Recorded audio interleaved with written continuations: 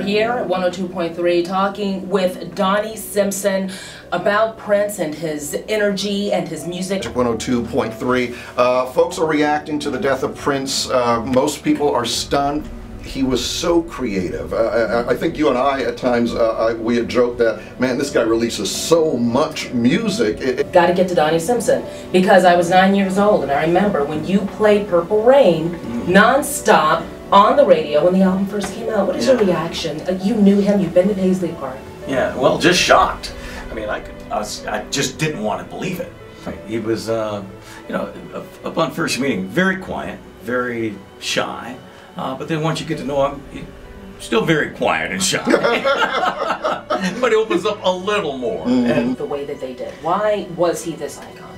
well, it was everything. I mean, it was a groove. He had cool messages. He was sexy. He was different. You know, I mean, you look at the way he dressed sometimes. You know, I mean, there's a dude with high heels on and clear butt panels on his pants, you know, who will take your woman.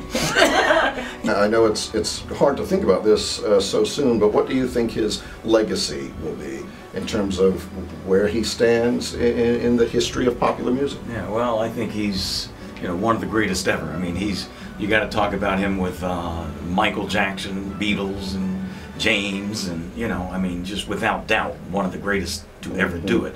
I think that he will always be respected for his stance he took for control of his music.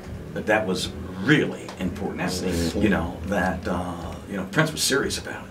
I mean, just was not giving up control of his music. That these are my babies and I intend to control it, and you know, you gotta respect him for that. And I think that probably most importantly is just one who refused to be put in a box. You know. Yeah, you never.